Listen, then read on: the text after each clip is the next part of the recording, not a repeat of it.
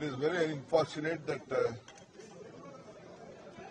justice has not been prevailed. It is a murder of democracy.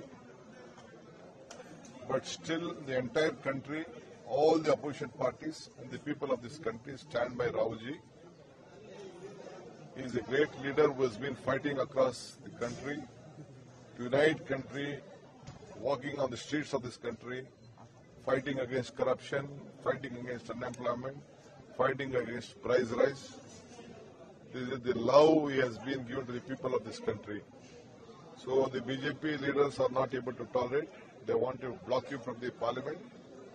They want him to unnecessarily create for his speech, which is nowhere heard. I have been looking at various opinions across the world, globe, that all of them are criticizing the way the BJP leaders are trying to take on Mr. Rahul Gandhi. I still feel that he will grow more stronger.